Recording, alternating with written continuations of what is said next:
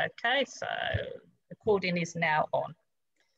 It now gives me great pleasure to introduce our speaker this evening.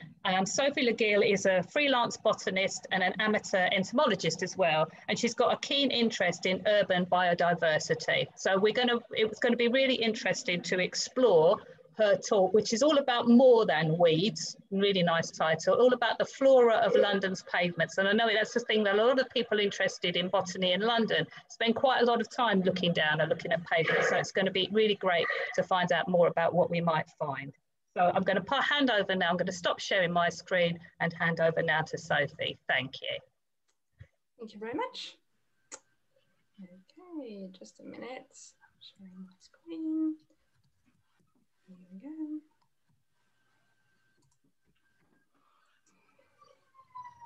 Perfect. Can everyone see my screen fine? Yeah, that's great. Thank you. Perfect. Well, thank you very much for having me tonight. As I said, earlier on, I'm really pleased with the turnout. And to be honest, it seems to really mimic, the attention that I've had since I've started this project. So I launched a project at a very challenging time earlier this year, in spring, when everyone was in lockdown or was about to go in lockdown. So it's been really interesting, watching what has happened with the project. So I hope my talk is interesting tonight. I'm obviously going to talk about the flora of London's pavements, but I'm also going to talk about more generally how we can, make those plants more accepted, how we can get those plants, more widely grown, more widely accepted in our cities. So I know there are people in attending who are not from London, and I want to say really this talk is universal. It's not, specifically about London, even though this is where I live, and this is the environment I launched a project in. But it's really universal, I think. So I'm going to start very briefly with a small history of, about weeding and urban weeds, with obviously, focus about London. Then I'll go into the diversity of pavement plants. So how many plants there are, the type of plants, things like that. Then I'll do a very short, a few slides about what weeds can teach us. So, why those plants potentially are important for ourselves. Obviously, a question that I get asked a lot of the time is, are pavement plants, useful? Are they important? And I think, when we talk about a city, the life of a city, knowing why that nature is potentially important is key. And finally, and this is probably a bit more applied botany, I would say, is can we learn to live with those plants? Can we transform the streets of London? Should we? And how can we do this? So as Mary said before, please post your questions in the chat or ask them after the talk. If we haven't got the time to answer all questions, I'm very happy to reply to questions by social media or by email. You can have a look at my website. I will put the link in the chat afterwards. So I'll start with a very, very small historical outlook. So this is a picture of Canary Wharf. I lived there for some time on the 16th floor, which was a very interesting experience. So when we look at the streets of London, when you walk in London nowadays, it tends to be dominated by grey, by concrete, by stone. So, we will see trees, you'll see, street trees, you'll see parks, you'll see potentially, a little bit of greenery with flower beds or pocket parks. But in general, the pavement tend to be dominated by grey or brown, those sort of shade of colour. And vegetation is restricted to the areas that we have defined. And I took this picture of Canary Wharf because I think it's quite striking. You've got those buildings, you've got that row, that very neatly pruned row of trees, and nothing else. There's literally no life anywhere else in those, in those streets and on that square. So everything, that grows outside of the spaces that we have defined is defined as a weed and usually removed. So I wanted to find a bit more about, whether our cities were always that way, or whether this is, something that happened in the 21st century, and whether this is a kind of a modern issue. So, when we talk about a weed, as I said, a weed is a plant that is considered undesirable in a particular situation, a plant that's growing in the wrong place.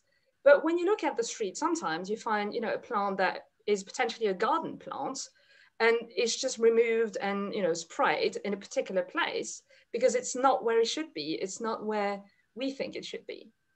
So I took the example of that little Viola, for example. This is an escaped, obviously, plant. It would be perfectly acceptable in a window box or in a hanging basket, but on the street, this is going to get sprayed.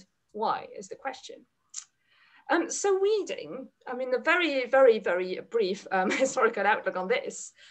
Weeds obviously became a problem when mankind started to grow and domesticate wild plants to produce food, though this is, when the concept of weed appeared.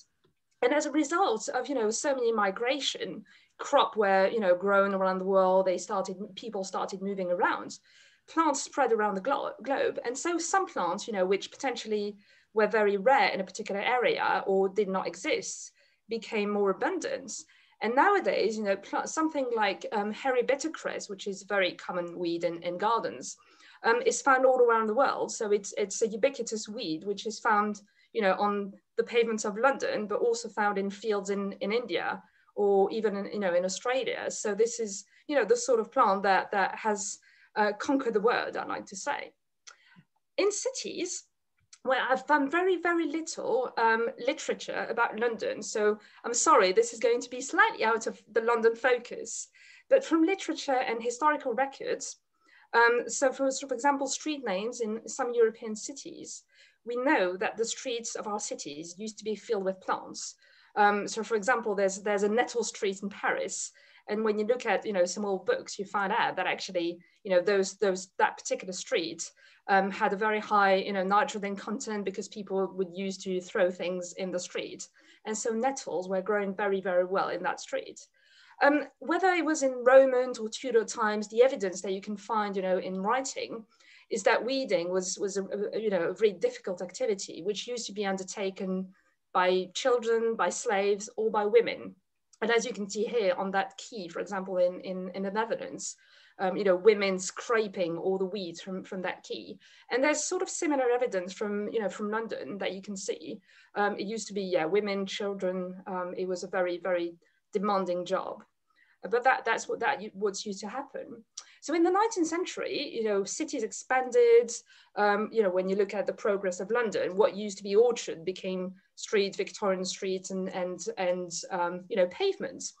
And obviously paved streets, weeds became more of a problem because we decided, that those areas would be dedicated to concrete and stone. So people started to look for alternative to remove what is said in one particular publication, the very injurious as well as unsightly plant growth between cobblestones.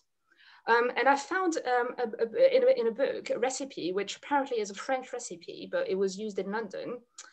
So it's a method to kill grass that grows in garden alleys and between cobblestones using lime and sulfur. And it's so strong that they say that will purge the soil of rebel herbs for several years. So you can imagine, the strengths of potentially, such a weeding product. To some, however, weeds were opportunities. And this engraving on the left is something I quite like. And if you look, I don't know if you can see, but I'll say it. So the engraving is of a man called the groundsel man. So groundsel is, a very, very common weed in gardens, also on pavements and tree pits. And underneath that title, it says chickweed and groundsel. And in fact, groundsel men were apparently really popular in Victorian times. So these were men whose job would be to go around gardens, around pavements, parks, industrial areas, collecting plants such as chickweed, groundsel, sow thistle, typical weeds.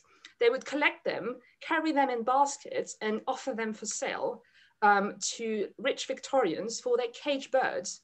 Victorians used to have a lot of caged birds, and so they needed fresh food for them as well as, grain. So this was, a popular activity.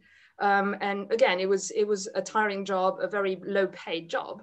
But, you know, to those people, the weeds were actually, you know, some sort of economic activity.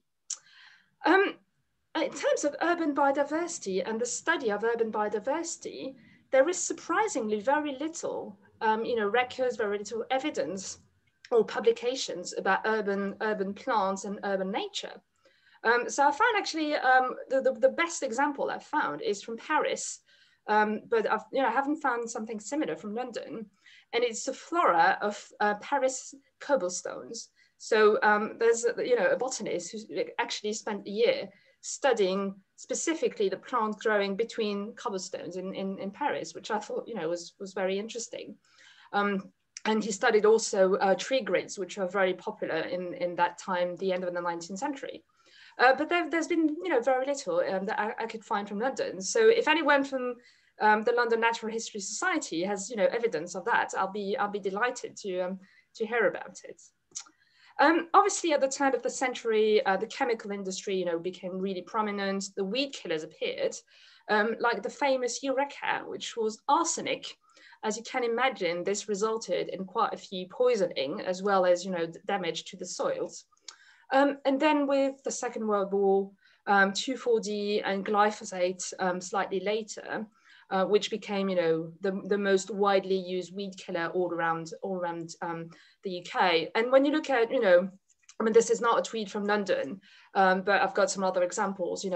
I mean, this is usually what happens in so many streets. The weeds are just being killed, and the reason that most councils give. I've been working a little bit with councils in London.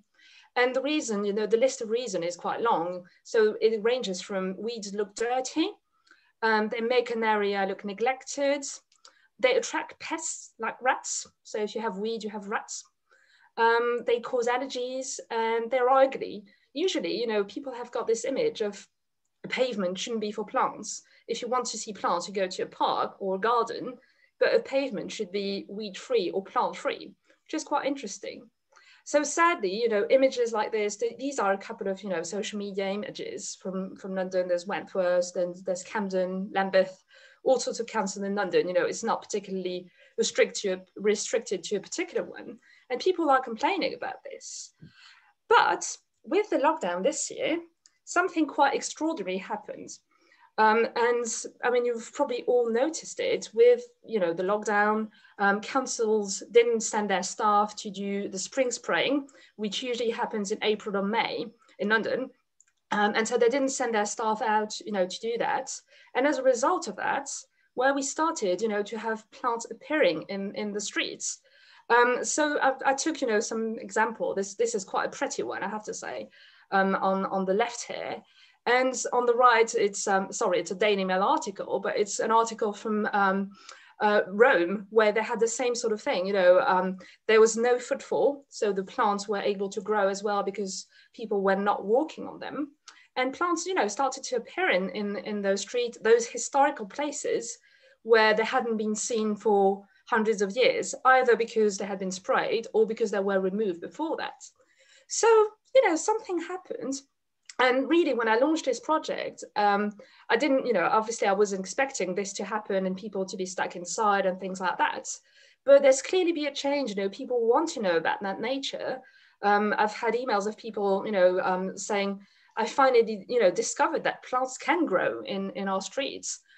So I think, what was traditionally, as you mentioned quite rightly, Maria, there's always been botanists looking for those plants, studying those plants, looking at pavements, but it's never been mainstream because you always had to look very closely or be there at the right time for them. But once they start, multiplying as a result of, no spraying, then people have a completely, or, they discover something, they adopt a very different approach to their urban nature.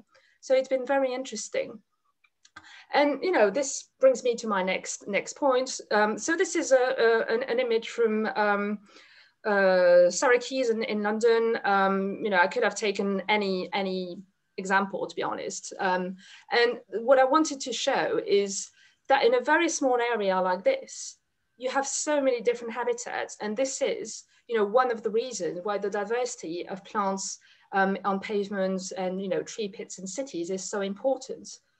So you have gardens, you've got pond or lake, you've got some woodlands in a park, then you've got, you know, some open areas in a park. You've also got with the Thames, you know, that brings a specific flora.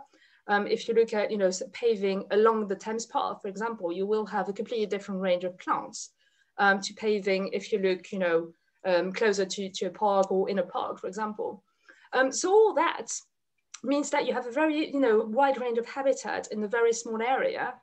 And as a result of that, this gives plants plenty of opportunities. They are likely, you know, to find the right niche to grow. They're likely, you know, if they're salt tolerant plant, they're more likely to grow, you know, along the Thames path, for example. If they're more into shade or, you know, they're fine with open gravel area, then they may be able to grow, you know, in a more industrial area, for example.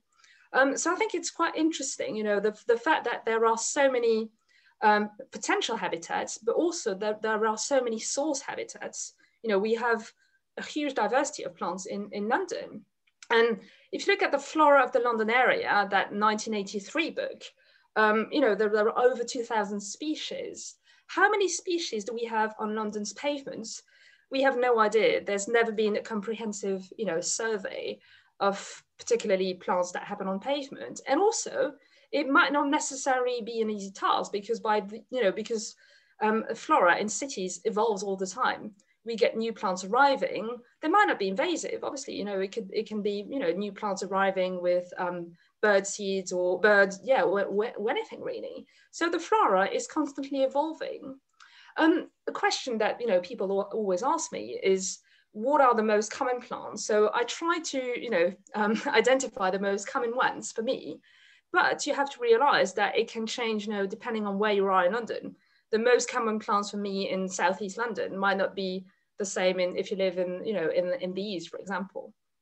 So I've chosen things like the pellitory of the wall, which often does, you know, what it says and grows on walls. Groundsel, as we've seen before, you know, this was a common pavement weed in the 19th century. It still is. Herb Roberts, very hard to miss. Shepherd's purse, quite difficult to miss as well. And also, you know, it happens throughout the year. You can find it easily in winter. Smooth sow thistle is quite a common weed on the pavements and tree pits. Chickweed, another one which I've mentioned before, you know, with the groundsel men. Thailcress is a very common plant where I am. And finally, we've got red dead nettle, which, you know, might be more sometimes seen more as a woodland plant, but I've seen it very, very often on my pavement. And finally, creeping wood sorrel, which, you know, spreads so easily with its seeds, and that can cover huge areas of pavement, but it's rarely a problem. So, you know, this is my selection. It's very difficult. I think it'd be really interesting, you know, to have a comprehensive survey of plants specifically growing on pavement. We have a lot of data, you know, and records. Botanists, people from the London Natural History Society have been, you know, going on pavements and recording plants, but we don't necessarily know whether they are on the pavement. So I think it'd be really interesting to do a specific survey on that. Tree pits, as I've mentioned them, offer a very interesting habitat too, because obviously they offer soil which you might not find, and deeper soil which you may not find, you know, on a pavement. And also, you know, they've got specific challenges, whether it's trampling, whether it's dog peeing, that sort of thing. So they're quite interesting places if you want to botanize. Obviously, you know, the plants I've mentioned before are quite common there, but you can also find things like wall barley, which is, which I find quite often, you know, in tree pits. And I did a talk for the Urban Tree Festival earlier this year about, you know, the flora of tree pits. And actually when you do a bit of research, you actually find out that those plants could help, you know, tree health. So when you've got those plants, you know, growing, it could potentially retain some moisture and help the trees, you know, particularly in cities like London, where drought in summer is such an issue. If we had more plants, growing at the foot of those trees, potentially this could help their survival in summer by retaining some moisture. So I think this is quite interesting, particularly as many councils remove them. It's not all about natives. Most of the plants I've showed before were native or archaeophyte at least, but the pavements are a formidable opportunity for many of our garden plants. So it ranges from South African lobelias. If you look around pubs specifically, and I've noticed that in so many parts of London, if you look around pubs, you're likely to find, self-seeded plants from last year's hanging basket. So things like pansies, lobelias are very common there. I've found things like bacopes as well, which is a white-flowered, typical, summer plant. And it's very interesting when you think about the origin of those plants, because lobelia, they come from the slopes of mountains in South Africa. So, when you think about it, a pavement is quite a similar sort of environment. It's rocky. They can send roots quite deep, into the pavement to get some water, which is the same, in their native environments. So those plants are actually quite well adapted to, living in cities. And the second one that I wanted to show here, this is in the tree pit, and that's Claytonia, which is a plant from North America. So this has been in the UK for probably 100, 150 years. And, is not a native plant, but it's perfectly well adapted, to living in cities. And that some of them are very short-lived. Lobelias are annual. So, they're, as I said, they're transitory. You might see them a year and you won't see them the next year, but they all contribute to the diversity of plants in a city. Well, what pavement plants can tell us about our cities? I've already, touched a little bit on that with, for example, plants coming from gardens. And I could go and on for several hours talking about this. So I'm going to have to be quite brief. This is obviously the Flora of the London area, which is a really good book if you're interested, in the evolution of our flora. And so they can tell us about the history of a place. They can tell us about previous land use, so how the soil evolved. Brownfield land typically, for example, has very specific characteristics. They can tell us things about the architecture, and this is something very interesting which I've noticed. Depending on where you are in London, you might see different plants because the pavements, the material of the pavement isn't the same. So you'll have a different range of plants growing and adapted to that particular part of pavements. Obviously, centuries of trade. Some plants arrived in London with the trade, and some plants actually arrived around the UK through London through ships coming, and bringing grain or wool, which had some seeds in it. It can also tell us about climate change, and studying those plants could be really interesting and important for the future. And also invasion. This is something that we don't necessarily realize, but many plants, when they come, when they arrive in the country, they arrive via our cities, and they get established in cities first, and then they disperse from the cities. So potentially studying those plants could have a wider impact than just the flora of London. So I'll just take a few examples, and the first one I wanted to take is rosebay willow herb. You can't see very well because that's a screenshot from an old film from the 1950s.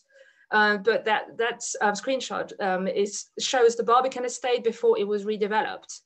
And apparently in the Barbican, and it was really interesting because I presented that slide in another talk, and a woman sent me just a picture of a painting that she was given for her wedding, which was taken, which was done around the Barbican estate in the 1940s. And you can see huge swath of fireweed. So that particular plant, which in fact in London was named bombweed because it grew so well on the bomb sites.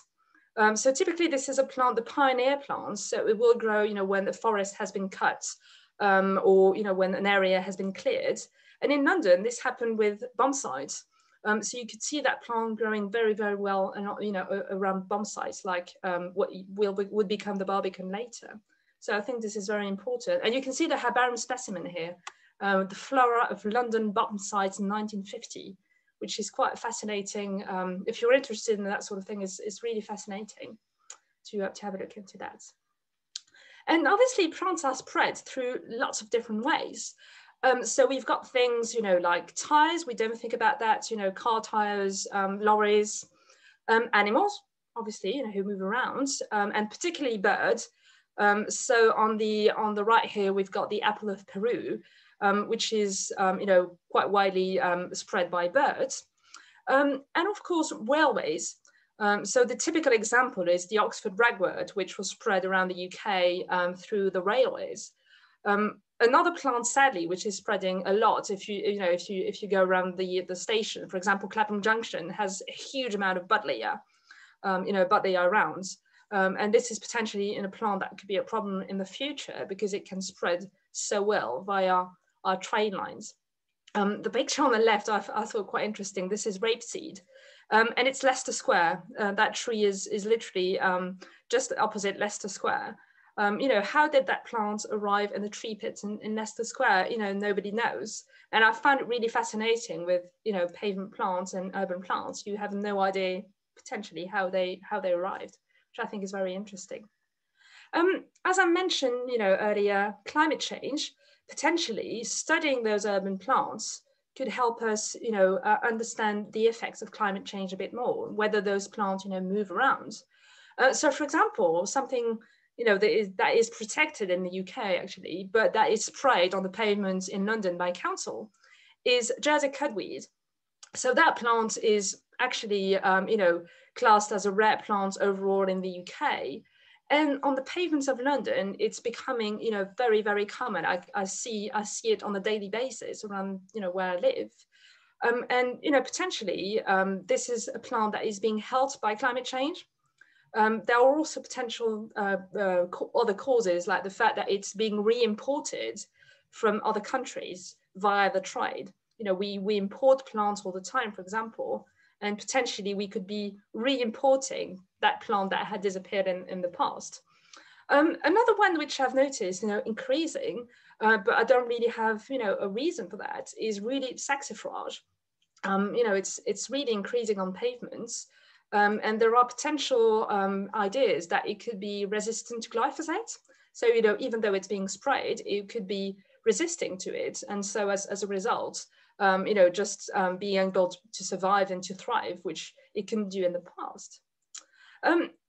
So some pavement plants we know, they've been spreading. And I think it's very important to have a look at those plants and record them, because we don't know whether they might become invasive. So a plant that you may notice all around London, Mexican fleabane, at the moment, it's not considered to be invasive, but it can spread quite well. It can spread really widely. So could that plant become invasive in the future? We don't know, and we won't know until we study it and we are able to, potentially track its effects. It doesn't seem to be at the moment. It hasn't been, classed as invasive, but who knows in the future. And I just wanted to show, a quick image. Again, this is not London focused, but this is a plant that is very common. You're 100% likely to have seen it and passed it if you're not into grasses. This is waterbends, Polypogon viridis, and I borrowed Mark Spencer's picture. I hope he won't won't mind. But this is the distribution before the 1980s, and the distribution, as of today, or this year. So you can see the huge difference, in how that plant has been spreading. And you can see it's been spreading around, particularly around cities.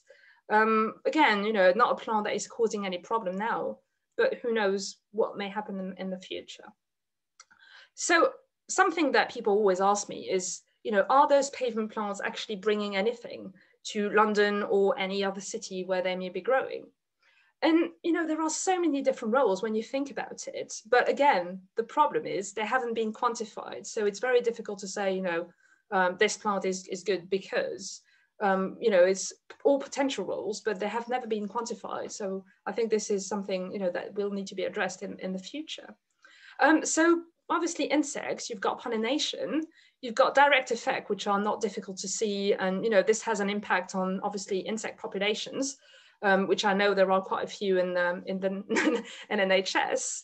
And also indirect effects like fruit production, berry production, things like this, which has an impact then on the distribution and the abundance of birds and mammals, small mammals as well.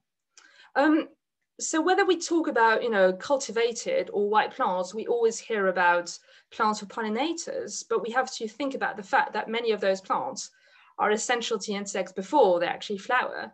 When they're in leaf, and where they can be food for many larvae and caterpillars. So this is something that sometimes councils, particularly if you're talking to councils in London, don't tend to understand. But we've the plants have stopped flowering. That's not for that. It's not a good reason to remove them necessarily once they've stopped flowering. So it's quite interesting, and I had to look at some statistics, and if you take all the phytophagous insects, so insects that feed on plants, you actually find out that about 75% of insects in Britain only feed on one plant family. So when you think about a city where you potentially have lots of different plant families, if you remove a particular family, that particular insect might become locally extinct. And you can think, it's fine that there are other plants, but potentially no. Some insects are very, very adapted to a particular family or to a particular plant. So we also have to think about it, even when managing urban environments, it has an impact as well. And bird food is not only about insects, it's also about the birds. And I took that example, again, it's not a London one. I wish we could see one in London. I think that would convince potentially councils, but this is a hoopoe that was seen feeding on pavement plants. So sometimes, people say pavement plants useless. But actually, there is concrete evidence that those plants attract insects, and potentially this can have, an impact on the birds as well. So, and well, this is another interesting one. Again, one where there is evidence from, scientific literature, but very actual evidence in the field, in a street. And so there is evidence that many of our common plants like yarrow, wallflower, smooth sow thistle, many of the legumes as well, can remove some of our atmospheric pollutants. So things, that come from the car exhausts. So heavy metals as well, like ribwort. This is a picture taken in central London. And, potentially those very innocent looking plants could actually have a larger impact than what we think on our urban environments and on the air quality in our environments. So this is, something that I'm putting here. Obviously, I haven't done any study, and there's little evidence in literature apart from lab evidence. But potentially, this could be. It shouldn't be neglected, is what I would say. So this brings me to my last point. Can we learn to live with those plants?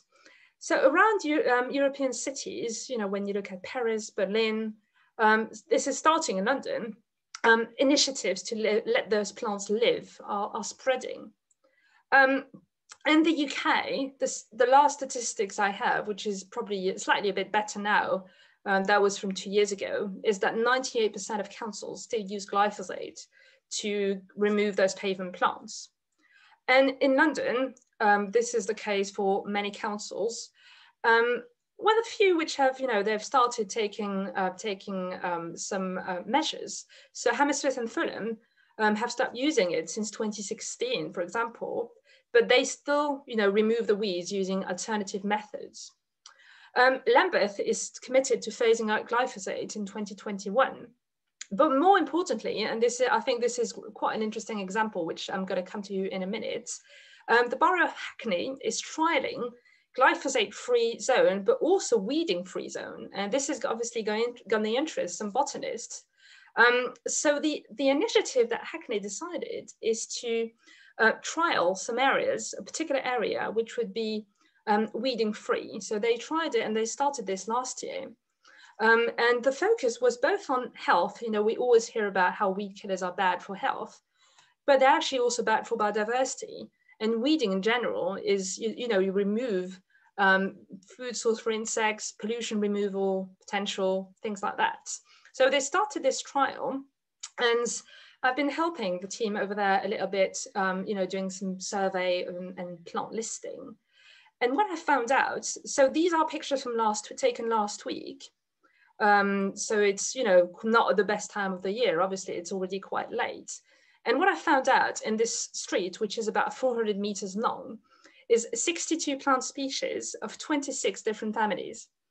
In a street simply on the pavement. So I haven't looked at, gardens or things like that. This was purely on the pavements where they have stopped spraying. And if you think of it again about my, old statistics of 75% of insects feeding on a single plant family, then potentially, that figure isn't innocent, and it could have a real impact on, the biodiversity, the local biodiversity. And I've had contact with local residents, and local residents said, "Oh, I've seen way more butterflies since that we've got more plants in the streets." And it's a bit anecdotal, but potentially there could be a real impact there of leaving those plants to grow. So I just wanted to say a word about the French example, because I'm familiar with it. And in France, glyphosate was banned from all public spaces. So they can't use it anymore on pavements. As a private gardener, you can no longer use it as well. And so it was quite a challenge, particularly for big cities. Smaller cities, people are more likely to help weed, and you've got community groups, things like that. But for large cities like Paris or Lyon, which are quite close to what you'll see in London, this was quite a challenge. And they tried to reverse that being a constraint as being an opportunity to get more biodiversity in the city. So this is an example on the right. It's a campaign. So they had huge billboards in the city, signs in magazines and newspapers, things like that. And if you translate, it says, when vegetation is coming back, it's that life is healthy. And I think that's quite beautiful, the fact that they've turned it around and tried to convince people. So they said, weeds are our allies, which I quite like. So this idea, what they've been trying to do really is moving away from blanket weeding, we remove everything, from a selective approach and adapting public spaces for plants. So you don't want, people to trip on the plants, and you don't want, problem for access. But at the same time, you want to try and maximize biodiversity. And potentially, this can also have an impact on other actions, and it could help us manage spaces more sustainably. And when you think about London, for example, there is still pesticide use in some of the parks, and potentially, accepting more weeds can displace pests. This is being done, in organic agriculture. So why couldn't we adapt those practices in our cities? And you can also reduce the need to weed by using plants. So areas where you would traditionally have gravel, you could, instead have some small growing plants, and that would help reduce the need to weed. So it's about adapting a different approach. So when I launched More Than Weeds earlier this year, I didn't expect, that kind of success, I would say, because it's been really the case. All that much interest, particularly from councils in London. I've been approached by several councils. So I think it's, the lockdown has obviously changed people's approach with nature. And I'm hoping, with over, the coming year, to be able to do a lot more to encourage people to tolerate more weeds, and also, encourage people to record them. And this is my final point about how you can help. So most people here don't seem to be member of the London Natural History Society and might not be familiar with recording, but what I want to say to people is, even if you're not familiar, there is plenty of help available if you're struggling to identify your plants. There are citizen scientists websites, guidebooks, initiatives like Wildflower Hour on Twitter, which is really, really good to help you identify your plants.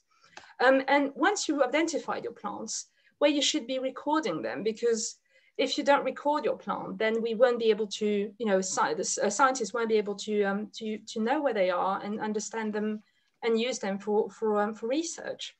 So there are very easy, ways to do that, even with your phone. So what I want to say to people, if you're in a city and in the street on the pavement and you see an interesting plant, just record it, because you don't know what that may be useful for. So this is my final point, and I'll finish with something quite nice, which is weed art.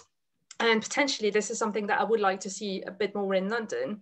It's accepting white plants as something that could be it's not only about neglect, but it's something that could be used by artists to produce a bit of street art, for example, graffiti.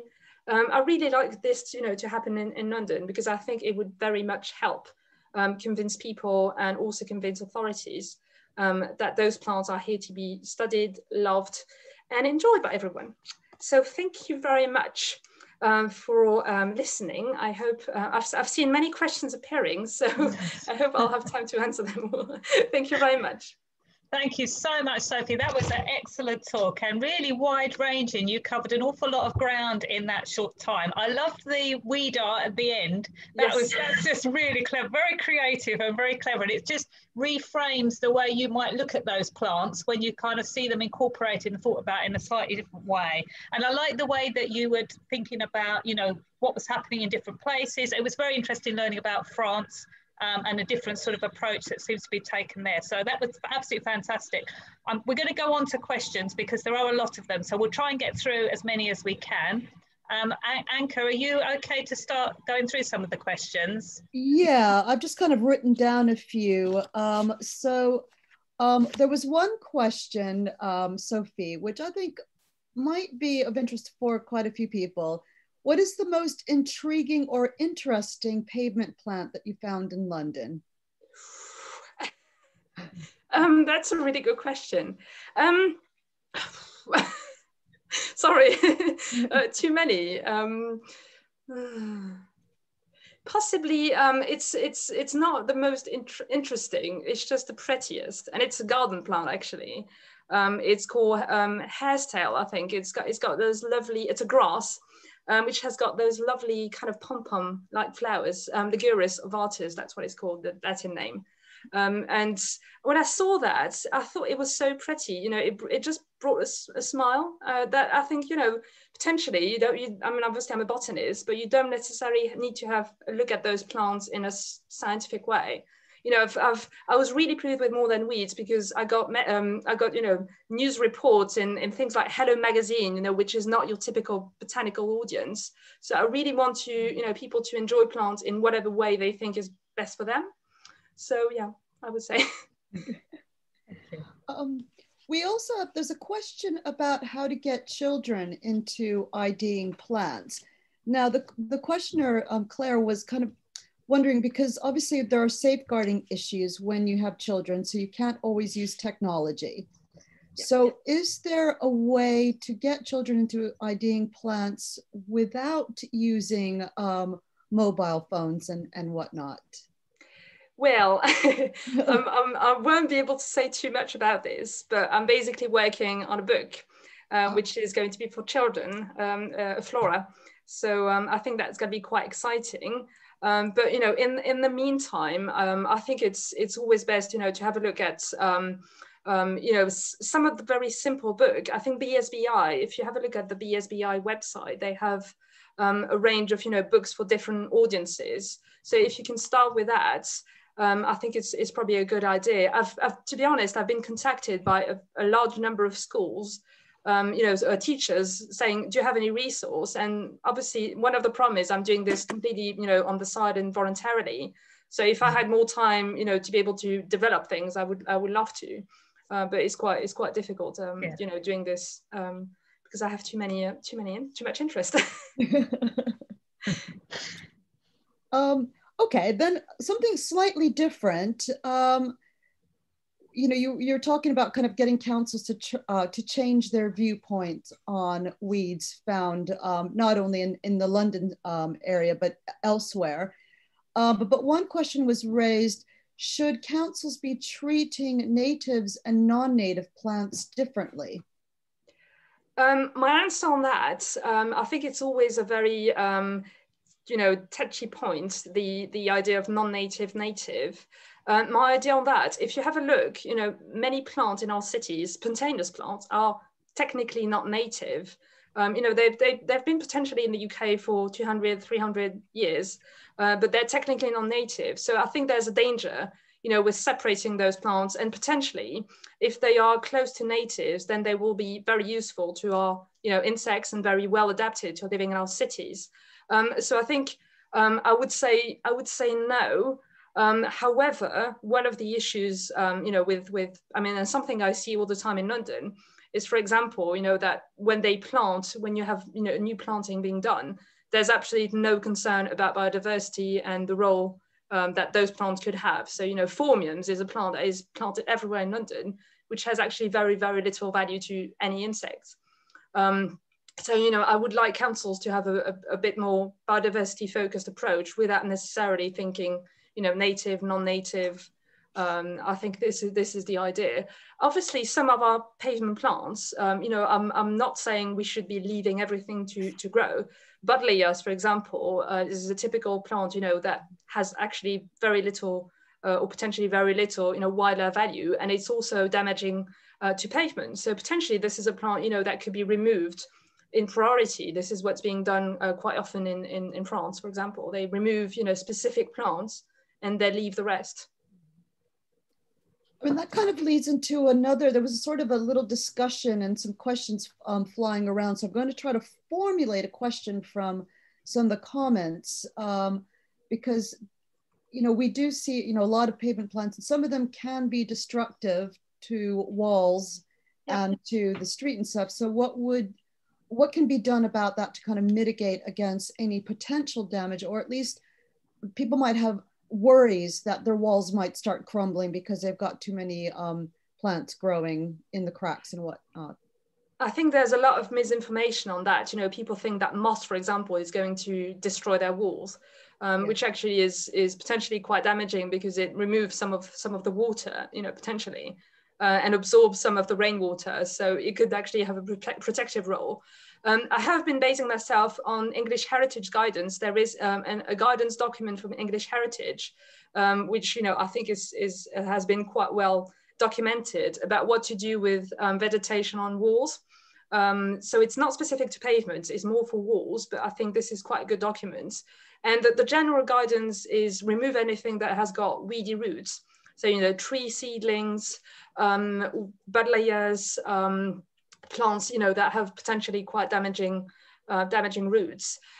There are other plants with taproot. So smooth sow thistle is one, for example, which has got a taproot, and it has the potential to lift the pavement. So it's been studied again in the lab, and it's been shown, to lift the pavement.